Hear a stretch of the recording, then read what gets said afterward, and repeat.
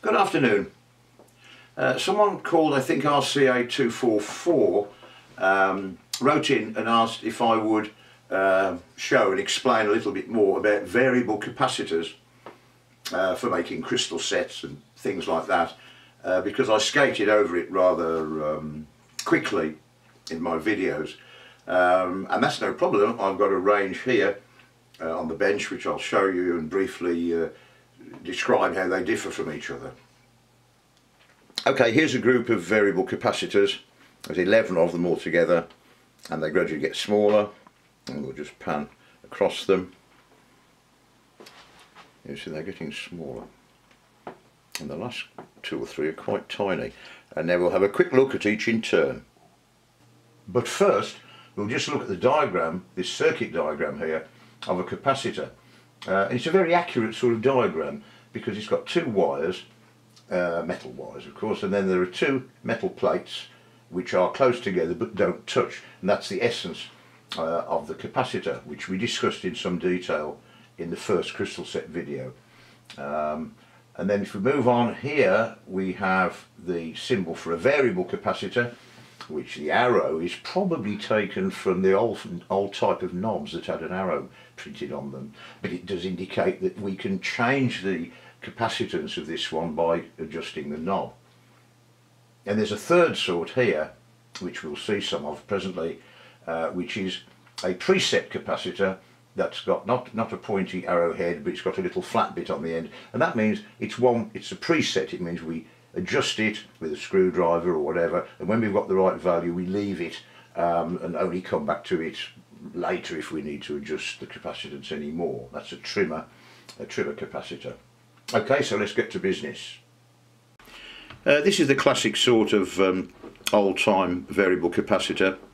As far as I know, they're not made anymore, so you have to scavenge and rescue them from old 1940s radios.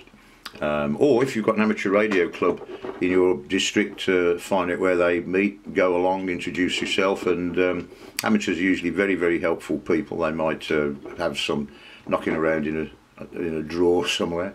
And essentially it's two metal plates rigidly separated by two metal rods, and then there's a spindle, of course, to which are attached moving vanes which will come out as you rotate the knob. And of course, as the moving vanes come out from between the fixed vanes, which remain on the bottom fixed, then of course the capacitance is less, and as you mesh them together the capacitance increases because there are more plates close together than there were before, so the capacitance is larger. And we'll just have another look at that in a minute. And this one here is exactly the same, but instead of having one gang, it's got two gangs. And I used a lot of these in my crystal set videos, and someone wrote in and says, why are there two sets of vanes? And I hadn't explained that, and it's just the fact that this is a variable capacitor that's intended to tune two different circuits at the same time. So it's got one gang for each circuit. That's why there are two. And this is perhaps the most commonest of all. This is a single gang of capacitance about 500 picofarads, which is the sort of value you want for a crystal set. And this is the same thing with two gangs, each of 500 picofarads. Other than that, it's built in exactly the same way. Now, there is a convention that the moving vanes, which are in common with this spindle, the shaft, they are connected to the frame of the capacitor, and by convention it is that side, the moving vanes and the frame of the capacitor, which is connected to ground, or the earthy end. We'll look at a diagram in a minute. So you say, well, what's to stop the fixed vanes underneath? What keeps them separate when they're all mounted on this metal frame? And the answer is that you'll see here some little, I hope it's not gone out of focus, let me get closer and focus, which it is loath to do. I shall fade this to the next scene. Yes, here you'll see little standoffs, 1, 2, 3, 4, and that's ceramic, and the fixed vanes are mounted onto these ceramic standoffs, which means that they are insulated from the moving vanes and the frame, and there are contacts here and here to which you can make the wires. And because whoever designed it or made it doesn't know which side you're going to connect to, it also has contacts on this side and this side. So that's useful because you can have your aerial going in that side to the coil, and then your crystal diode can be mounted on this other tag. So that's quite handy. Here's the same thing again. This time it's much older, made of brass. It dates from the late 1920s, or right through the 30s. And you'll notice that it's actually got screw terminals on it, because people didn't tend to solder up their radios in those days. They often used wires and wrapped them around the terminals and screwed up the little nut. It's got quite a nice slow motion drive built into it, so that you can turn it round and have it opening quite slowly. So that's very good. And it's stamped on the back. Can you see here? It says 0005 just there. That's 500 picofarads. So once again, we've got that value, 500 picofarads, as being the ideal for a medium wave or long wave crystal radio. This is made by a firm called Brands. They were quite expensive at the time, but it's exactly the same thing. I've only got these because I found a bunch of them at an amateur radio rally for £2 each, and they were so old and quite nice I couldn't resist buying them. Here's another one, more modern, probably from the 1950s. Again, it's got 2 gangs in it, a spindle. This one even came with some fixing screws, and this is 2 gangs, each of 365 picofarads, which probably work okay on a crystal set. And as you can see, that was at another amateur radio rally, and it was just £1. And although I didn't really need it, I thought, well, I'd better stockpile these things, because they, as I say, they don't make them anymore. This is another one from the same rally, the same stall, it looks like. That game was £1, and this one is 100 picofarads. So you'll see the plates are smaller, much smaller, and they go around all the way actually. And this wouldn't be any good for a crystal set, because 100 picofarads is not a large enough capacitor for us to tune in or tune out the station we want, but it would be very, very useful for a short wave radio. And here's one smaller still. You can see it's got a very small number of vanes, and they're quite far apart. So the capacitance of this would be quite low, about 15 picofarads.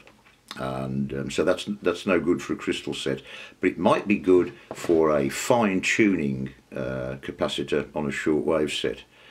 And can you, I don't know whether you can see on the top there, it says AM, that's Air Ministry, which means it's a government surplus part, and in fact on the side it says 10C2124, which is a Royal Air Force reference number for this particular small variable capacitor.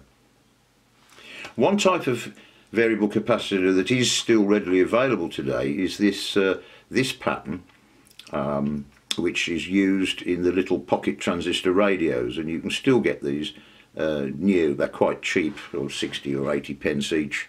They're slightly more fiddly because you've got to find a knob that will fit them, and there's 1 or 2 different types that have different values of capacitance, and the ones in this are fairly low. I think they're about 140 puff, so not sure whether that would be any good in a crystal set. We may have to try it out, but these are still available.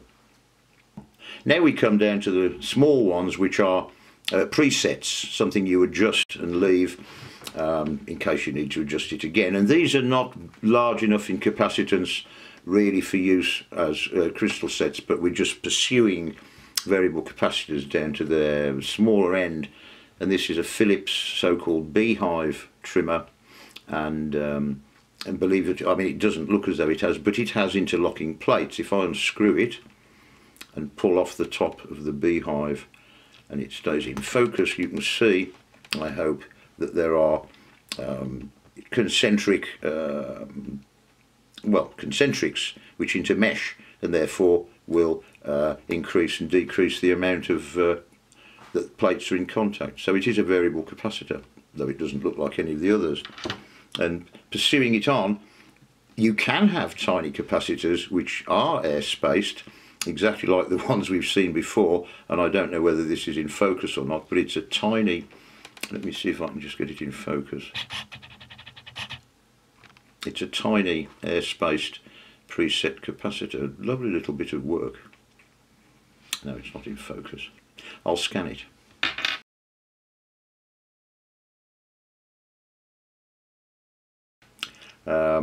Now, this is still currently available. These are available to a value of, I think, 90 or 100 picofarads, which is not really large enough for a crystal set.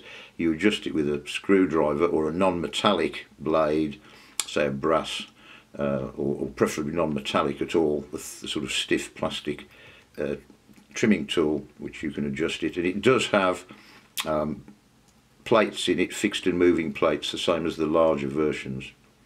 And last of all is the sort that is simply a screw and two or more little brass plates interleaved with thin mica, and you just, when you screw the screw up, it pushes them together or allows them to separate, and that is also, of course, a variable capacitor.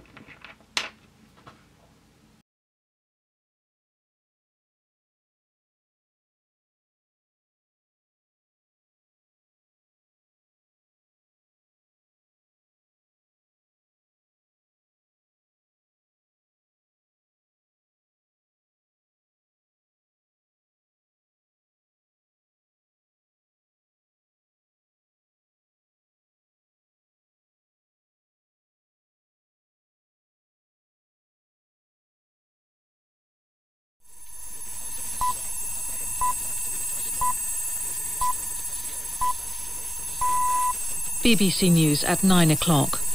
George Osborne has delivered his 8th budget, warning that storm clouds are once again gathering over the global economy.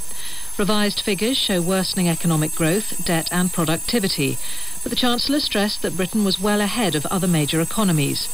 He announced cuts in corporation tax and capital gains tax, and a rise in the threshold for the higher tax rate.